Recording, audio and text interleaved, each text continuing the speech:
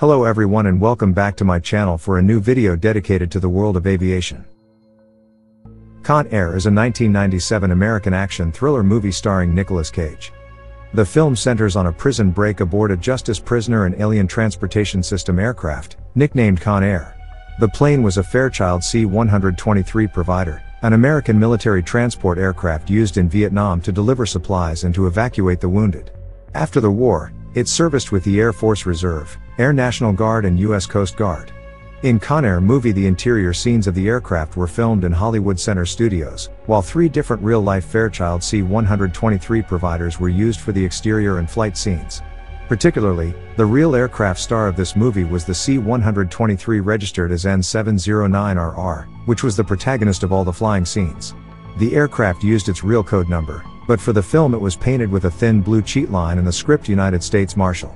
Its history says it was delivered to the USAF during the mid-1950s, identification code 54-0709, and then moved to US Navy in 1984, with the code 9C003. In 1986 it was sold to Aviation Classic as N709RR and based at the Reno Stead Airfield in Nevada. In 2003 it was registered to All West Freight of Delta Junction, AK, and it carried goods across Alaska. On Sunday, August 1, 2010, the Fairchild C-123K Provider cargo plane was destroyed when it crashed against the southern flanks of Mount Healy, about 2 kilometers from the Denali National Park, Alaska. The NTSB report says that the probable cause was a pilot's failure to maintain adequate airspeed to avoid a low-altitude stall, resulting in a loss of control and collision with terrain. But this is the story of just one of the 3 planes that were used on ConAir movie. A second Fairchild C-123 was used for the filming of ground taxiing scenes at the former Air Force Base of Wendover, Utah. It was the ex-USAF 56-4361 aircraft, delivered between 1957 and 1958 and retired from service in 1982. In 1996 the aircraft was painted in the now well-known United States Marshal Jailbird colors, including N709RR on the fin, and it was moved to Wendover for the filming of the movie's ground sequences.